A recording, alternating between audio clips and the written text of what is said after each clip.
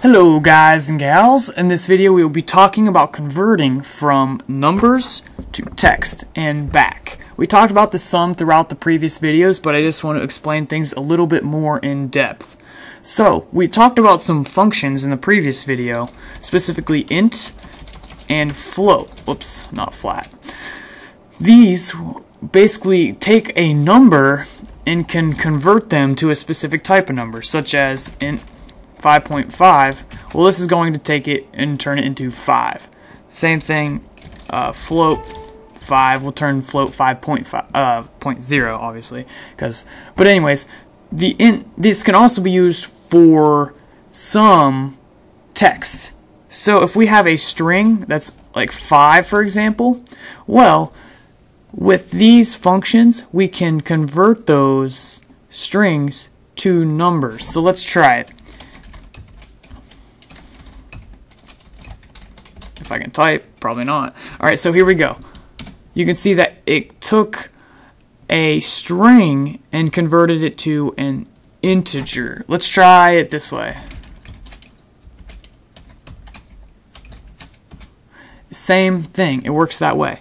Now, there's also a similar function for strings, which is str, which stands for string. Kind of lost my speech there for a minute. So anyways, let's say if we have the number 5, well, this will convert it to a string 5. You see what I mean? So we can convert numbers to strings and certain strings to numbers.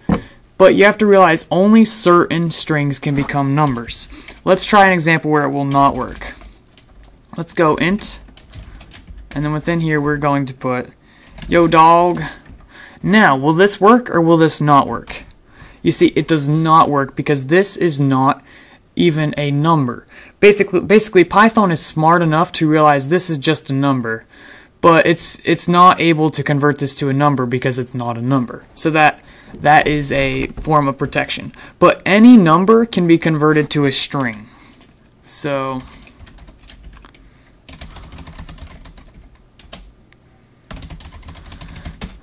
and you can see that works, and it apparently does some rounding or something there. But anyways, we'll get into some of that more later. There's another thing. When we're concatenating, we could say something like, whoops, I didn't mean to, gosh, okay, print, hey dude. Well, this would not work because these are two separate types. This is string and this is number. You can see it doesn't work out so right because it just doesn't. So the way we can do this is we can force this to a string like that. Now we get hey dude 5. So this allows us to convert it to a string. That way we can concatenate it with strings, because strings can only concatenate with other strings. Hopefully that all makes sense. Because if you have it like this, it's basically trying to do a mathematical equation, sort of how 5 plus 5 gives us 10, and that doesn't work right. And it can't convert this number to a string by itself. It protects that data type and keeps it as a number. So that's just some things to think about when converting from an integer or a number to a string and a string to a number. Any number can become a string, but only strings containing only numbers can be converted to numbers. So like one more example real quick. This is not going to work out right. What we could do is we could say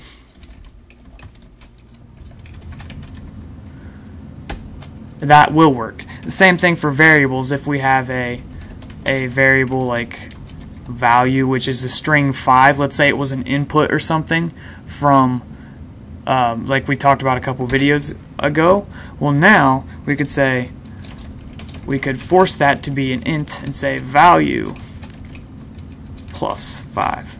So that is just a little bit of introduction on converting types. So thank you for watching, guys, and be sure to subscribe, and I will see you all in the next video. So peace out.